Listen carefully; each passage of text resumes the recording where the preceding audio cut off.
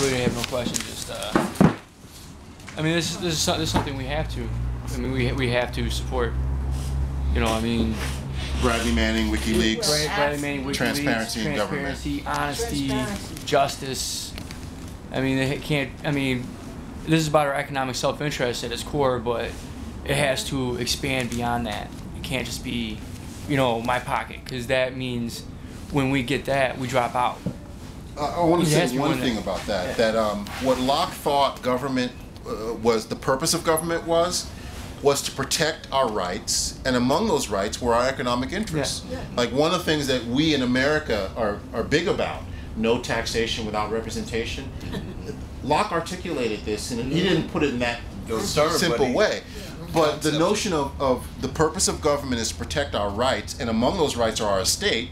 And he explicitly says in the last chapter on dissolution of government that one of the hallmarks that a government is corrupt is that it starts to invade your estate and take your wealth without giving due explanation and account. Oh yeah, I mean, and these things, I mean, we need to survive, so we need economic justice, but my point is that, you know, we need to look at it beyond just us, like as individuals, and understand that we are part of a, you know, a worldwide global community. There is no, I mean, obviously America exists and France and, you know, whatever, but we are one world, and we have obligations to people that it doesn't matter if I've never met you or if I will never see you, I have an obligation to you.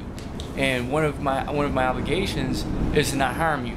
I mean, that's my primary obligation, is not to harm other people, and to do what I can to rein my government and our corporations, you know, rein them down a little bit, because we actually have some power here compared to the people of, say, Uganda or Vietnam or something. We have an incredible amount of power.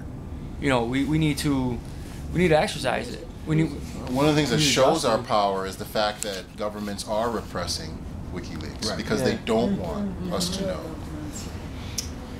Actually, two related questions related to law in terms of that. One is, how is it, there is a whistleblower law, like how does that relate? Yeah, I don't know about that. I can't answer that because I don't know. It protects your job. Does that apply to military personnel though? It's civilian. It doesn't apply to the military. The military has its own code of law.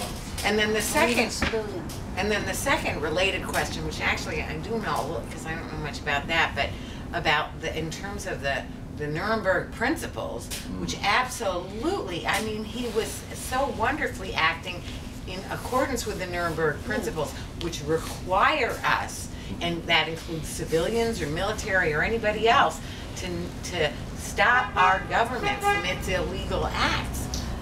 That's actually quite important. Let me say something to that. Yeah, we're not supposed to. It's not a protection for us to say that we were only following orders, right? Right.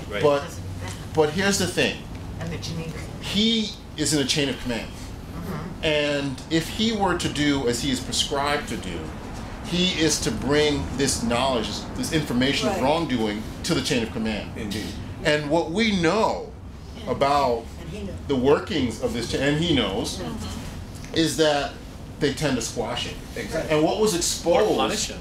What was exposed in this particular video is that the justification for murder came from the chain of command. So the people who would be responsible for the deed he could expose, and I don't know about other things, I'm only talking about one example, are among the chain of command. So we would be asking of him, I mean, according to the way that the things are configured in law, we would be asking him to go to the people he'd be ratting on, which is unreasonable. So him turning to the public is the thing we need to protect. Right. We have to ask ourselves, why is it that we carve out exceptions for some parts of government, like espionage and military, where it's not okay for people to know about things that our moral conscience tells us are abuses. Exactly. We have to ask ourselves, at what point are we going to demand that government be moral? And that's why I think, Malcolm X would say, you don't go to the crook for justice. Right.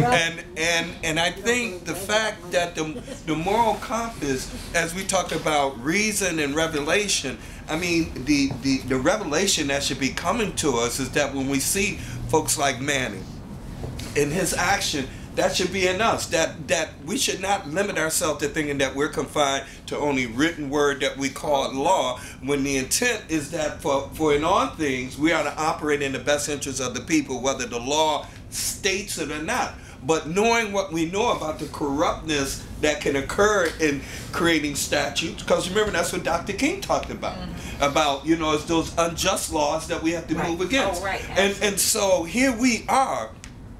And I always think of it as an impregnated moment.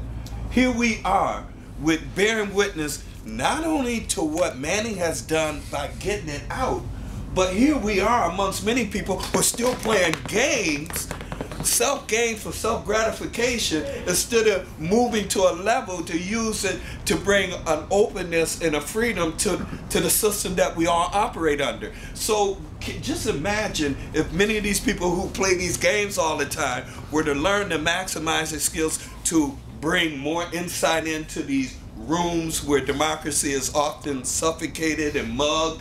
If they use it, we see it in the streets bearing witness to how police officers execute in the street instead of performing their duties appropriately. But I'm just saying we're in this moment that calls us back to ourselves, back to what we, the individual, because in all of history and all of what everybody else has done, it still comes back to us.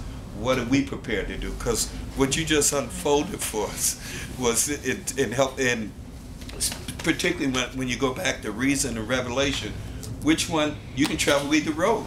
You got to travel one or the other. It's also interesting that but both are supposed to lead to truth, though. Yeah, both of them are supposed to lead to the truth, but you cannot stand stationary talking about you there's no neutral position, there's no, well, I'm just trying to figure out. You got to go. I mean, we also have an example very recently, the Penn State, the Penn State. So here we have a civilian example where the law fully is in support of doing the right thing, right? Because here you have a coach who molested a number of children and who was caught doing it. And the people who saw it did nothing, right? Turned a blind eye, didn't take the information where they should have, right? They didn't perform their Bradley Manningness, They held back for their own position, title, and privilege, allowing children to be abused. And then when it did come to light, then immediately the law went into action saying you should have done this, and now we're going to punish. It's in dispute. It's in dispute. It is in dispute, but it still is moving in that direction, very much so. And I mean, it's in dispute the extent to which they report it, right? So, right. So the one graduate student said he did report, right, and the two people he reported to are now, the prosecutors are claiming that they did not forward the information properly. Right, exactly. That's exactly what I'm saying. But at first, what I'm saying is that the law is fully in support of people should have spoke up, right? Everyone, the people say that, and the law says that. And this is a civilian example.